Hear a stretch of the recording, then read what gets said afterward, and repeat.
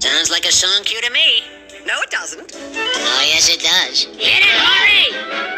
7 times 3 is 21, which, as you know, is just 2 tens plus 1, and so we put the 1 right here, and we carry the... Yes, we all know that. That. 2, 1 left to the top of the tens place right next door, and we put it on top of the number 4, which is really 4 tens that we multiply Times 3 in the ones place, and that's why we now have 12, which we add to the 2 that we carry to get 14.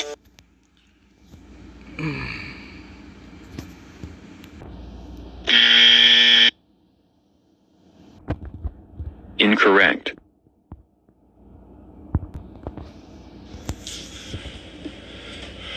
It's time to stop. It's time to stop, okay? No more.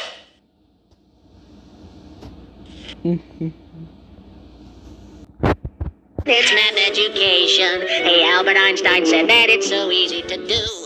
It's simple, it's breezy, it's fun and it's easy. Just buy a calculator, you can multiply too. 47 times 83 equals 3,901 in real life, people. God, grow up. God. And now the second digit. 7 times 8 is 56, which, as you know, is just 5 tens plus 6, and so we put the 6 right here in the tens place left of the 1, carry the 5 like we did before to the top of the tens place next to the 4, then multiply that 4 times 8 to get 32. See, isn't this great? Then we add the 5 that we carried before to get 37, then add once more straight down to get 3,901. Isn't this swell? Oh, let's give multiplication a standing ovation. Isaac Newton multiplied a couple times 2, times 2, times 2, times 2.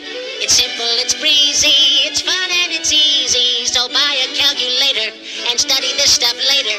Maybe someday you can multiply numbers 2, 3, 4, 5. Recess!